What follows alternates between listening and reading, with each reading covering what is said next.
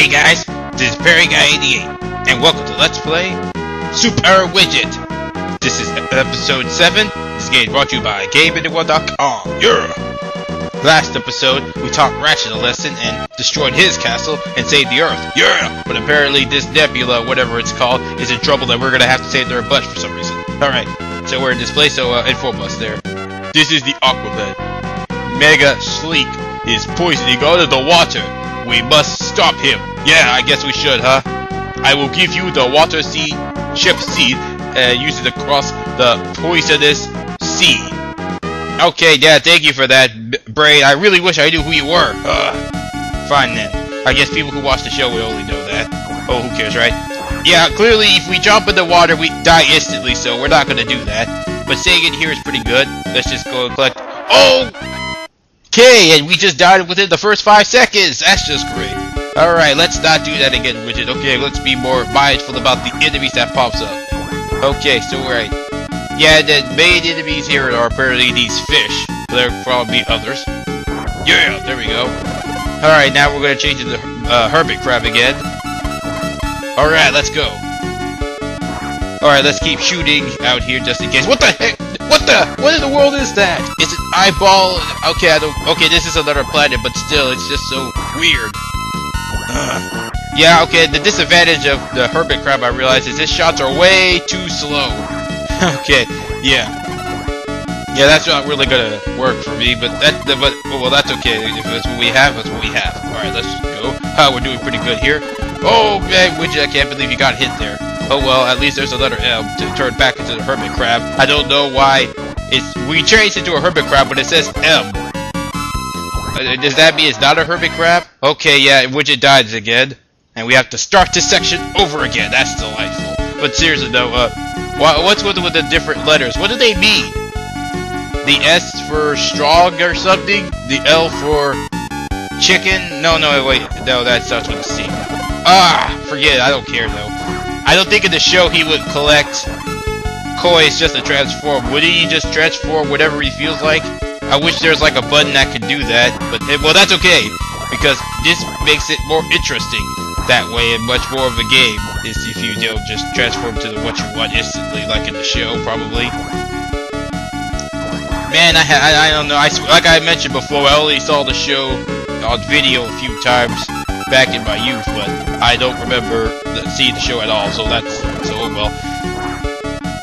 So if you could forgive me for not knowing anybody's names, if you are a fan of this show, then hopefully you can forgive me not knowing anything about it, but that's okay. All that matters is about the game, and the game is what we need to focus on. Whoa! Okay, well, so far, according to the game, yeah, Widget's doing pretty good. He got the strongman ability. Alright, that's cool.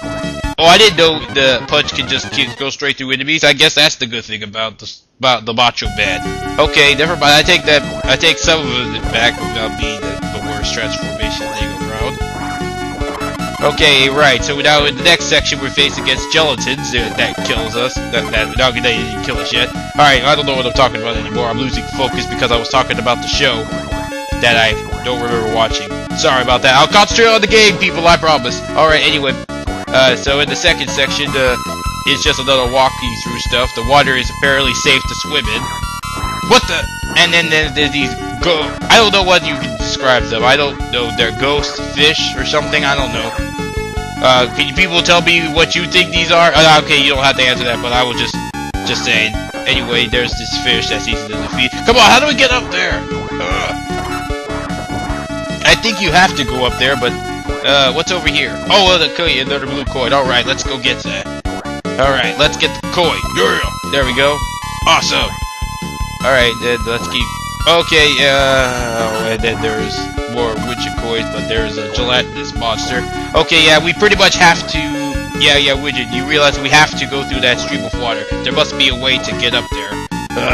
Well, I don't... Come on, we gotta remember how to do it. Come on. Whoa! Okay, that didn't work. Come on, Widget, get up there. Let the courage ride you up there. Come on.